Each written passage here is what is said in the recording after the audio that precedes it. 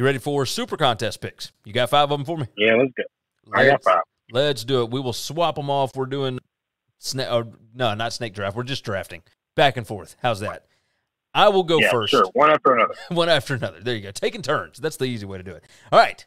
Number 1 here. I'm going to roll with the Broncos -6 at the Jags. Do I expect the Jags to look a little bit better coming back? Yes. They still have a rookie quarterback going up against Vic Fangio, and right now they have got a steady hand at quarterback that they hadn't had in a long time in Teddy Bridgewater. Even with Jerry Jeudy out for 4 to 6 weeks, whatever, with that high ankle sprain, I do think that they have got plenty of weapons. They got a running back room that is good, and they've got the line of scrimmage that can handle the Jags. So I think Fangio is going to be able to cover this 6. I know it seems like a lot of points. I don't care. I'm going to take it because I think they win by more than a touchdown. They could win by double digits here. So I had that game written down. I scratched it off for one reason only. This looks like a sucker's bet. I think everybody in the world saw how good the Broncos looked and how bad the Jags looked, and everybody wants to pile on Urban. And that scares the shit out of me because I've been watching the NFL for a long time. It doesn't usually work out that way. But sometimes it does, and I hope you win. I'll pull it for you on that one because I'll probably have some money on it as well. Not one of my 5. I'm going with the football team, baby. All right. We're at home. We're not starting off 0-2. We're winning this game. I think Heineke is a good quarterback. He can do what they need him to do. I like everything he brings to the game. And yeah, I'm going to roll with the football team. Listen, this defense went up against a really, really good football team last week in the Chargers, who are good at offense. You know who's not good at offense? The Giants. The Giants. The Giants aren't good at offense, Gary. They're not good.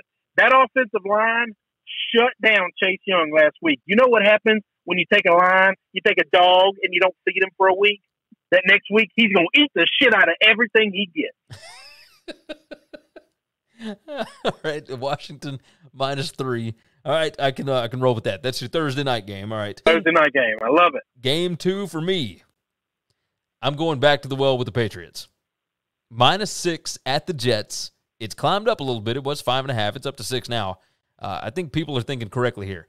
I think the Patriots are going to be pissed off that they let that game get away from them last week, and they are going to take it out on the Jets. Bill Belichick against a rookie quarterback, like this is a disaster. So I'm all in on the Patriots -6. I think they're going to look fantastic this week.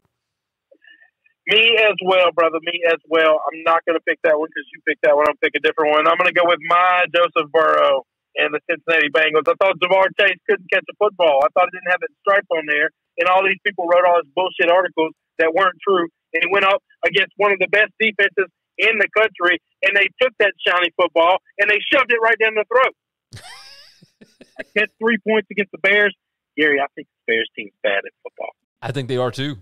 I think the Bears are terrible. Once again, Bengals going to win this game. Bengals going to start off 2-0, baby, because this Bears team is not good at football.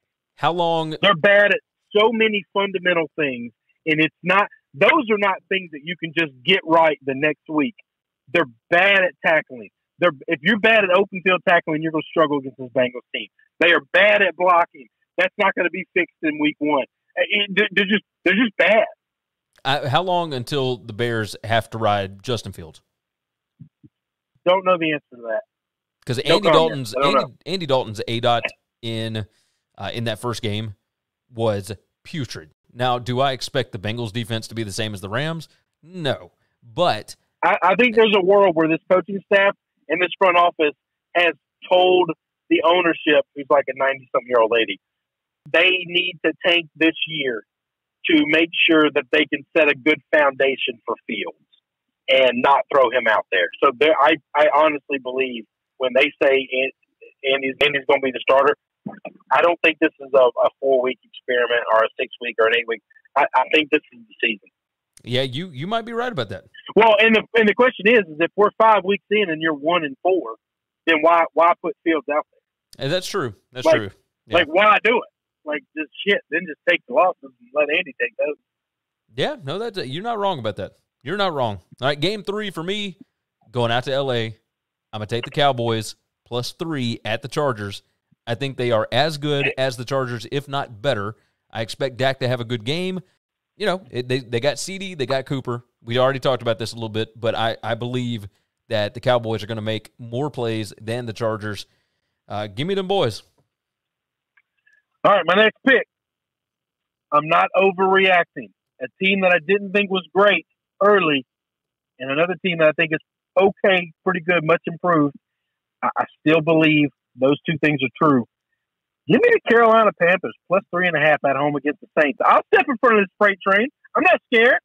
Listen, Jameis Winston ain't never put two games together back-to-back in a row. We are going to go head-to-head, brother. Holy shit. Go ahead and take Jameis. Put me on the Jameis train. I think that they have found something there. I think Sean Payton has figured out Jameis. Never seen him play two good games in a row. Agreed. But, hey, it's called gambling, brother. That's what I'm talking about. Look, if I think that the Panthers might be in trouble with Sam Darnold. I don't think he played well against the Jets last week. And if he was going to play well, I think that would have been the spot to do it. I like the Saints team. What I saw out of them in the first week, it might have just been a fluke, but I'm going to ride it. Give me the Saints -4. That is my fourth game. What you got for number 4? I'm taking the 49ers coming all the way from the West Coast to the East Coast. Listen, the Eagles aren't starting off 2-0. I got to lay 3.5. That don't scare me. This defense is not going to be anything close to what Jalen Hurts saw last week. Okay? It's just not going to be close. I believe the 49ers are one of the best teams in the NFL, and I think they're going to go out east. I think they're going to kick the shit out of the Eagles. You might not be wrong about that. Does the Jason Verrett news move you off that at all? Nope. No. And Mostert going out. Of course, hey, I told you about Elijah Mitchell, didn't I? Yeah, you did, yeah. 100 yards rushing. He was the backup. He's the rookie. I'm pissed off that Trey Sermon didn't get no touches. He was a healthy scratch. That's because Elijah Mitchell beat him out, man. Hey, I'm telling you, that Louisiana running back was bananas last year for Billy Napier and all them. And with the way that Louisiana has played, by the way, in college football, he might have meant a little more to him than we anticipated. But either way, that's neither here nor there. My fifth game here, I've already talked about it, but I'm going to take the Raiders +6 at the Steelers. I like the Raiders a lot. I think they're going to be able to put up some points on the Steelers' defense. And I don't believe that this Steelers offense is going to be able to do what they did to Buffalo against the Raiders. I don't think Pittsburgh is going to be a good football team. I think they just had a lot of things go right against the Bills on Sunday. And, it looked a little flukish, which is bananas to say that, I know. But I do think that the Raiders are going to be able to cover this spread, and this feels like a football ball game, or a field goal ball game either direction. So 6 points feels like too much for me. So I'm going to do something I rarely ever do. I'm going to lay a big fucking number. Are you going Cleveland Browns? Browns -12.5, baby. Houston Texans are feeling good. Them boys went home. They got some stuff to the booty. They were just enjoying their winners. They lived the life of a winner for a week. Then they're going to come into Cleveland. They're going to get that ass whopped. The way that the odds are set up on this, the computer-adjusted line is actually Browns -11.5. And it does scare me a little bit on it because I will tell you, teams don't normally cover those big spreads often, right? Like I know that. I understand that you'd be like 70% if you just bet every double-digit dog to cover. But there's still that 30% that do win. That's right. I'm telling you, I really looked hard at this, and I thought, man, I think the Browns are going to be mad. I think Houston's feeling pretty good, and this seems like the perfect spot for the Browns to win by like 3 touchdowns. Yep. But because we did see the Browns do it a lot last year where they put up over 40 points plenty of times, and I think they could absolutely do that to this defense.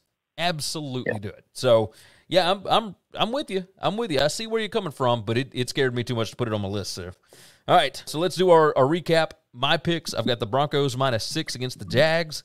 I got the Pats -6 against the Jets. The Cowboys +3 in LA against the Chargers. Saints -4 at the Panthers. And Raiders +6 at the Steelers. Chris, have you got your list in front of you? Yep. All right, go ahead and read it off for me. Football team -3. Bengals +3. Panthers +3.5.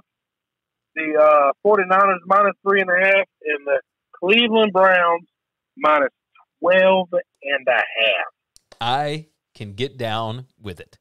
All right. Anybody that wanted to recap from last week, I think we talked about it at the beginning of the show, but Chris went 3-1-1 on his Super Contest picks last week. I went a magical 1-4. So I'm turning this shit around this week. I'm feeling good about it. All right. Hey, you can get back. I like a bunch of picks. I hope so. I really do. Thanks for listening to the Winning Cures Everything podcast. The website is winningcureseverything.com, and if you want to connect with us, we're on Twitter at GaryWCE, at Chris B. Giannini, at Winning Cures, or you can email us, Gary at winningcureseverything.com or Chris at winningcureseverything.com. Subscribe everywhere you need to subscribe, and we'll see you soon.